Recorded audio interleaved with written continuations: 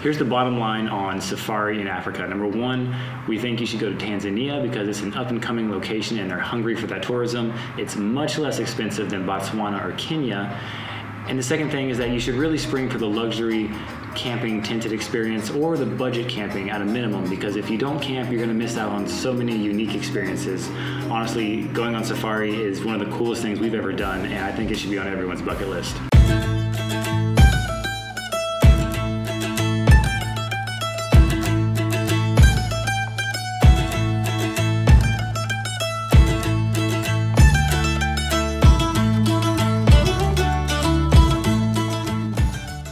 Driving to the park to start our safari, we were excited. We did not know what to expect. We hoped that we'd see a few animals, learn a few things about the wild plains of Africa. But it didn't take too long to find out that this was not going to be like a Disney safari. Nature is brutal. Everything eats everything. It's all teeth and claws. Or muscle and speed. Nothing is wasted. And it all surprises you at first.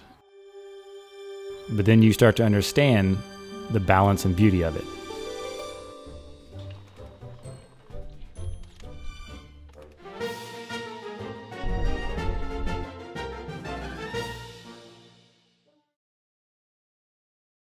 I'm fairly certain that these baboons are really cool to us, but I think to the locals it's kind of like stray dogs or like squirrels. Like, they're not really sure why we're so entertained, but look at them.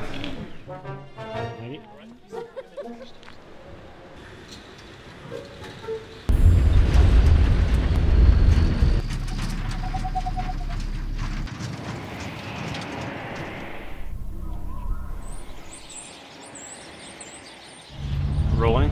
Yep. So we're on the way to our campsite, and I don't think any of us thought that we would see as many animals as we saw, but there were zebras everywhere, wildebeest, giraffes, and they were like right next to us. I thought that I'd see like one or two every once in a while. Definitely off-roading, lots of fun. We've got a pop top, and it's fun to stand up. Mike's been standing up for an hour now. He refuses to sit down. The Ndutu Plains of Tanzania are pretty special because your guide is not required to stay on the few roads that are actually out there. You can go in any direction, and that means you don't know what you're going to see. Our first morning, we found some big cats.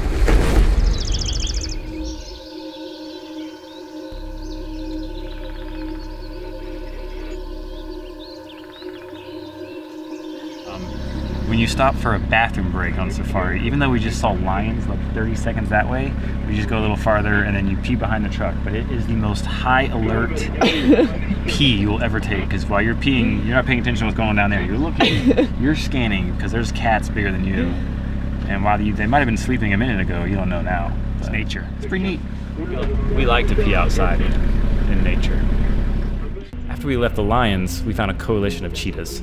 It looked like they were just going to lay around for a bit, but then they spotted some gazelles in the distance. Watching these predators move silently and slowly sent a little bit of a chill down our spines.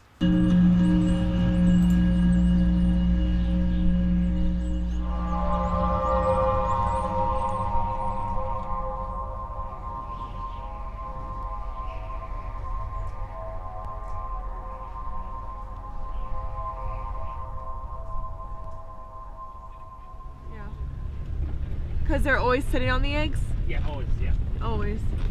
We're stumbling upon a congress of ostriches. You're full of it. I don't know if it's actually called a congress of ostriches, but I do know that a group of cheetahs is called a coalition. What is the group of ostriches called? A troop. A troop. A troop. Pretty close. Troop of ostriches. Ooh, and they're not happy with us. We just finished up our picnic in the Serengeti. We're actually on the border of the Serengeti. It was delicious, and it's the first time that I've sat down and had a picnic with zebras and wildebeest just walking around. And that's because we're here witnessing, how's my hat? Great. Okay, that's because we're here witnessing a portion of the Great Migration in Tanzania, in Africa. Pretty amazing. What is Lily doing? I think Lily's peeing with her man pee tool. Don't worry about that. over here. Don't look at, ignore the woman peeing. Anyway, zebras, wildebeest, they kind of migrate together on these beautiful plains because there's no predators here. They drop their babies here. The wildebeest do. They all conceive at the same time and then have their babies at the same time because there's less likelihood that your baby will be eaten by a lion or a cheetah. 500,000. 500,000 of them at one time. Anyway, it's really cool. One of the coolest picnics I've had, personally. Now we're gonna get back in the truck, we're gonna drive around some more, and we're gonna see what we see.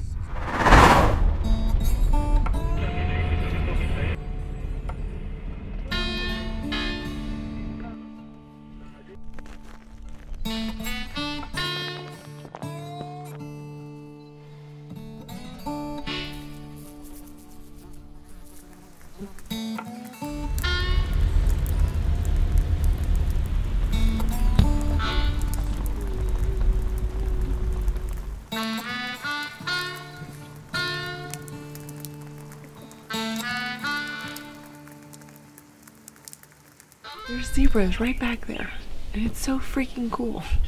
We had a great day today. The amount of life that's out here just blows you away. It's like you can't drive more than, I don't know, a minute or 30 seconds without seeing something, and you stumble upon the tiniest, cutest little creatures, and then you stumble upon some things that look extremely fierce, and you know they're like super predators, and you understand why we're not allowed to walk very far from our tents without escorts while we're out here camping. I think there's hyenas down there or something. Don't worry about them. Yeah, so there's just life everywhere. It's crazy. It's crazy how many creatures are out here. Oh, look at the wildebeest running across the lake bed. So that's like an example of the kind of things that you can't even plan for. You just drive around or you're sitting around and then stuff like that happens. Like a huge herd of like 30 wildebeest start running across the dry part of the lake bed. So this is like an incredible experience. Definitely one of the top 5 things I've done, I would say.